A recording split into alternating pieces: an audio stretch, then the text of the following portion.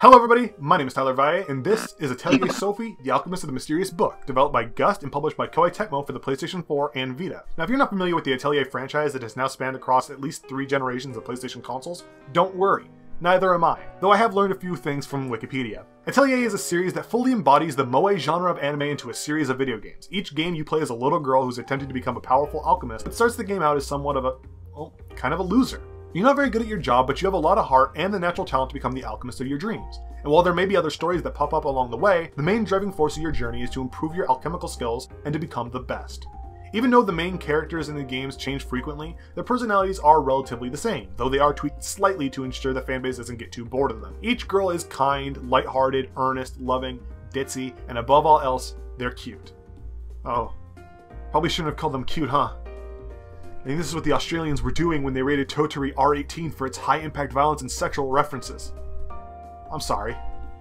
Anyway, Atelier Sophie, and yes, that's how you pronounce it, Atelier, it's not Atelier, I don't care that's how they pronounce it in the game, it's Atelier, can be split into 2 sections. Adventuring and alchemy. Adventuring consists of going out into the wilderness and gathering ingredients from the ground or from defeating monsters. Those ingredients can then be used in alchemy, allowing you to create anything from medicine to bombs. As you progress up your list of recipes, you'll reach certain recipes that, once completed, will continue the main story. There are plenty of different recipes to choose from, and each have their own way of being unlocked in your book. Now each game is unique in the way that alchemy works, but they carry over many of the same elements. So while the actual alchemy in Sophie may be different, they are relatively the same. Once you start making things in alchemy, you'll choose the ingredients you want to use, and then it'll be taken to a grid where you'll place the items on said grid. While you're able to place any item in any square you want, you will get bonuses for certain actions, such as using the same color or grabbing as many large orbs as possible. But if any of your placements overlap, the originally placed ingredients bonuses will be nullified, so it's important to be careful where you place your items on that grid. When you complete alchemy recipes, you'll gain experience that go towards your alchemy level. It's a separate level for Sophie that allows her to create even better items and allows her to unlock bonus effects that can be placed on items you create. This can include things such as improve armor plus 10 or permanently increase HP by 10. This allows for even more creativity when you're working hard on your alchemy. The second half of the Atelier game is combat. Now combat in Atelier Sophie is your usual turn-based combat. There's nothing special about it, but honestly, that's just fine with me. I actually lament the fact that we don't have many turn-based JRPGs anymore, instead opting for a more action-style combat. And while that does work for certain games, I wish we could just go back to the days of slow, thought-out turn-based combat. There are plenty of party members for you to gather along your journey that will help you cut down any monster that stands in your way, but as long as you know what you're doing, you can get pretty far with your basic party. Arguably the strongest point of the Atelier franchise are the characters. Each one usually brimming with their own personality, they generally are the ones that drive Atelier forward, even if the gameplay can feel lackluster at times. However, I feel this is Atelier Sophie's weakest point. None of the characters in this game have allowed me to feel any semblance of a connection with them. I'm not sure what to do with them, nor am I aware of why I'm supposed to care about them beyond the game saying, "These are Sophie's friends. Care about them, please." None of the character interactions feel natural, as every character feels like they're almost a stereotype of their supposed role within the game. Maybe it's just me. Like I said, I'm not too familiar with the franchise, so all I can really do is compare the characters in this game to characters in other JRPGs I am a fan of. The major problem I have is that every character acts so strangely. It's like they have no personality whatsoever. Let's just use the first 5 characters you really interact with in the game as an example. First, there's the main character, Sophie. Her personality is that of a kind-hearted scatterbrain, though we're only told this by the fact that there are a lot of books lying around her alchemist hut. She's a novice alchemist who's not very good at her job, but she's optimistic and seems like she wants to be depended on. Next, there's her friend, Monica. I got nothing. I literally have no idea why this character exists in the fashion she does. Her personality can be summed up as seems nice and is optimistic, meaning she's almost exactly like Sophie, except for she's not an alchemist or scatterbrain. Now, I'm not a game developer. Admittedly, I'm far too lazy to develop my own game.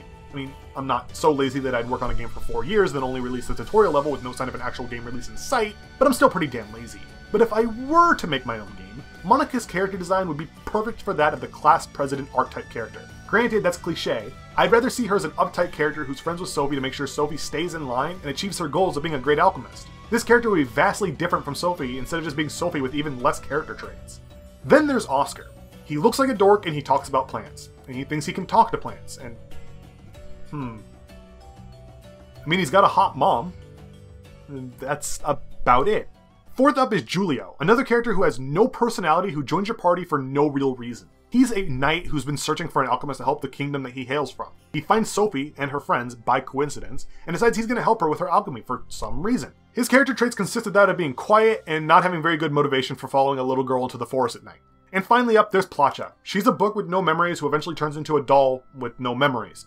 As you discover and complete alchemy recipes, they are written within Plotch's pages, which slowly allow her to gain her memories again. But due to not having memories, her character is sort of that of a blank slate, with tiny bits of character shining through every once in a while. She can be enjoyable, but it's usually just her being upset about people thinking a book that talks is weird.